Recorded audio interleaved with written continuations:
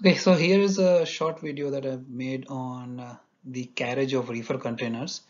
Basically, I'll talk about the different kinds of reefer containers and what kind of refrigeration systems are used on ships for their carriage. This is especially for those who people or those seafarers or mariners who have never seen a reefer container, or they don't sail on container ships, but they may be going for orals examination and they may be asked questions about a reefer container. So this is what a reefer container looks like. This is a 40 feet reefer container, and you can see the refrigeration unit is normally towards the aft of the container. But let's start talking about what are the different kinds of cooling systems available for reefer containers on board ships.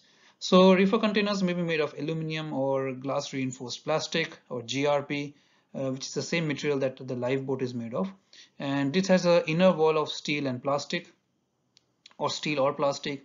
The floor will normally have aluminium longitudinals for air circulation to take place. And the space between the walls is filled with polyurethane foam for insulation, for the correct insulation to maintain temperatures. The cold air is normally blown at the top and extracted from the bottom. And the container itself may be integrated or isothermic type, which includes the Cornier systems. And I'll talk about all this as well as we proceed along in this video. So the integrated reefer container is it uses a compressor and a ventilator and a freon system. Now freon systems are used or were being popularly used, but because of its impact on the environment, a lot of companies actually refrain from using the freon systems now, because the freon system, using the freon system releases chlorofluorocarbons or CFCs, which has an impact on the environment. So a lot of the companies are now refraining from using the freon systems. But integrated reefer container used to use the electrical power, or rather they use the electrical power from the ship's mains, but sometimes they carry their own generator as well. They are provided with their own thermographs and are provided to record and regulate the temperature during voyage. The seafarers actually monitor the temperatures from a digital reading as well as the thermograph reading, which is available there. And the machinery is accessible for repairs if there is any issue, and for which the ship's electrician carries out the repairs if any issues with the reefer container during the voyage. Then we have the isothermic reefer containers. These isothermic containers actually have ventilating holes at the bottom and top, which are fitted with self-closing rubber flaps. The cold air is provided by either of the three methods, that is the clip-on units, the portable tank with liquid nitrogen, or the Cornier systems. And I'll talk about all these three as we proceed along today. So I'll talk about each of these cooling systems. Now the clip-on units, they consist of a compressor, ventilator and freon system with or without a diesel generator hooked on to the front end of the container, and its outlet is connected to the bottom ventilating holes. Then we have the portable tank with liquid nitrogen at minus 193 degrees Celsius. Here the release of gas is controlled by a thermostatic valve.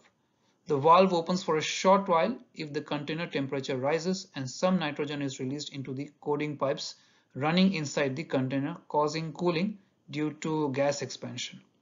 The valve for the portable tank must be finely tuned for the release to take place. Finally, we have the Cornier system. The Cornier system, in the Cornier system, the ship actually has a large inbuilt refrigeration plant with ducts to the cargo holds. The ducts are connected to the ventilation holes of the container, and cold air is supplied from the ship's main refrigeration plant. The temperatures are maintained by regulating the flow of the air of the container. However, the Cornier system has a few advantages. The advantages being there's less loss of container space because the container itself doesn't have to carry any machinery in it.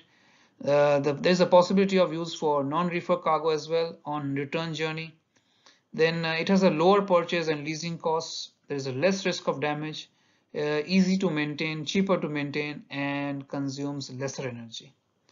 However, the Cornier system is still not widely used because the system is only used where a two-way trade exists in refrigerated cargoes. So they want to make full use of the system if it exists. So ships which carry only reefer containers all the time, that is where these systems exist.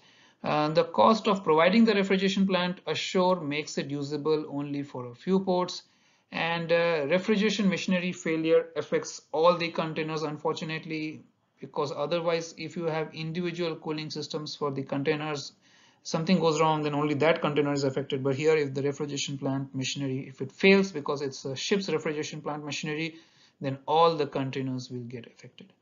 Then the maintenance and fitting of clip-on units as a replacement starts to prove expensive if something goes wrong. So that's why Conair systems are still not widely used. So here was a short lecture on reefer containers and the cooling systems. I hope you find this useful. This is especially for those mariners who are going for orals but have no idea about carriage of reefer containers. Thanks guys. Bye for now.